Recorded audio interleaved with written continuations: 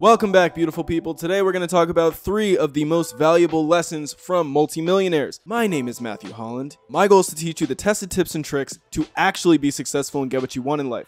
So, without further ado, let's get this show on the road. So I actually am making this video because I was talking to someone in my school community and they actually resonated with these ideas and they said I should make a video on it. So, this one's for you, Arod. I really hope I'm saying that right. The first multimillionaire that we're going to talk about is Ali Abdaal. We have talked about him before, but the message still holds true. Give yourself a fair stab at something before you decide if it's something you want to do long term or not. Because sometimes you're doing the right thing, but not long enough to see the fruits of your labor. For example, Ali Abdaal made 100 YouTube videos before he decided if it was something that he wanted to do long term. I know, that's a lot of work. However, this is something important to note because by the time he got to 100 videos, he had over 100,000 subscribers. In fact, he had multiple videos that went viral and went to a success. Now, I don't want to give you unrealistic expectations, but you never know what could actually come if you sat down and did the thing a little bit longer than you would have before. Your 5th video is not going to make you famous. In fact, I would even argue that you don't want it to because you probably have not learned the skills that you need to not be cringy.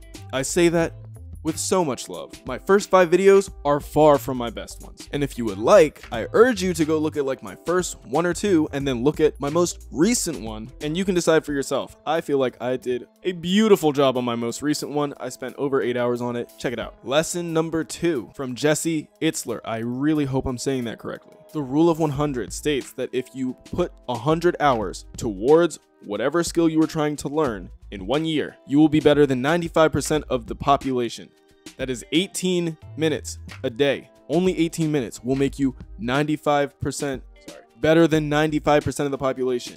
That is wild. I personally love this one so much because that means that you can actually scale how fast or how good you get at something. So imagine if you put not just 18 minutes, but an hour a day towards something, or even, and this one comes from our next guest, 4 hours a day into whatever it is that you want to get good at. You're telling me you wouldn't be world class if you put 4 hours a day into the thing that you're working on. Now, granted, that comes into the topic of diminishing returns. That comes with anything. And so you might not get all of it out, but that's not to say that you will not be better than 95% of the population if you put forth 4 hours every single day. That's what it costs to be okay or good at something versus world class. And a little side note, world class people can charge whatever they want for their skills. This brings us to our 3rd and final point. Expand your time horizon for success. What does that mean? Let's start here. Would you rather get $100 at the end of the week, $1,000 at the end of the month, or $10 million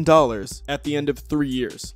If your answer was $10 million, then you need to start putting your money where your mouth is. I too have shiny object syndrome. It is no easier for me to sit here and do one thing for that long of a time period. ADHD brain is difficult. But never forget, patience is a virtue. Do not stray the course, and you will get to where you want to be. It is so difficult for me to imagine that you would not achieve the thing that you were set out to do if you actually put forth the work and stayed the course for 3 years. One goal and all of your efforts.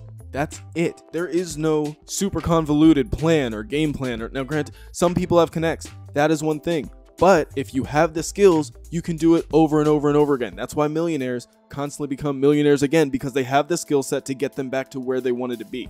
The reason that these super successful people say this is because these are the things that they recognize after they have the skills and after they achieve the success. Wouldn't it make sense that you would know all the good parts of the movie after you've seen the movie and not before? Or you would know all the shortcuts after you've beaten the level and played the game than before?